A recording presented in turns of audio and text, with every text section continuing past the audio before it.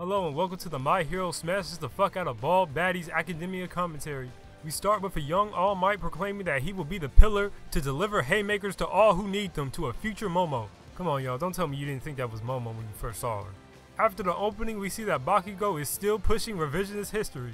I ain't get rescued for shit. I got out my damn self. Motherfucker, I'm Bakugo. We return to the fight with All Might and All for One. Your master ain't shit. She was no better than a generic protagonist. Don't talk about my childhood crush like that! All Might will be knocked back to hurt the very people he tried to save, but Gran Torino will come in for the save. All over the world, the citizens will begin to panic like watching a summit between two idiot world leaders. All for One would prepare to launch a final blow. All Might would attempt to dodge, but a lone harlot would be left in the rubble, and since All Might is a loyal man, he tanks the blast. This would result in All Might's hospital patient form to be shown to the world, but the international embarrassment would not stop All Might from standing strong. However, Mr. Shit Talk will reveal that the walking facepalm is future Nana's grandson. The mighty All Might would proceed to be mind-fucked so hard that he would flash back to childhood and get rained on by black crayon markers. The whole world would give in to despair. However, the saved harlot would give him the energy that he needs. All Might, please, I'll suck your dick.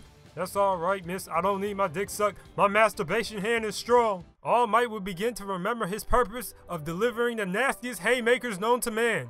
Endeavor would join the fray. Edshot would join the fray. Sassy Bodybuilder would join the fray. But all hope would be laid on to the one and only. All for One would say fuck all that emotional shit and proceeds to go full Tetsuro! But All Might's beat off hand is ready to go. They would have a collision so epic that it would give the whole anime community Naruto and Sasuke flashbacks. However, All Might would fall to his chemo cough.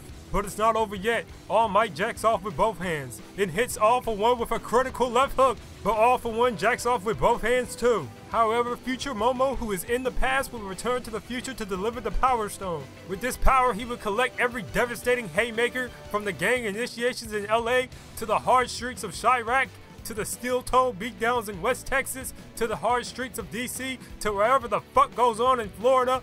All these powers would form to create a devastating haymaker. All Might would dodge and move into contact range, and All for One would be absolutely shit on by the United States of Smash! Get on the ground, bitch! All for what? All for what, bitch? The shitter just got shitted on! And All Might wins, 5 haymakers to 3. The episode would end with All Might pointing and saying, "You're next." But he's not pointing at just anyone, he's pointing to Deku.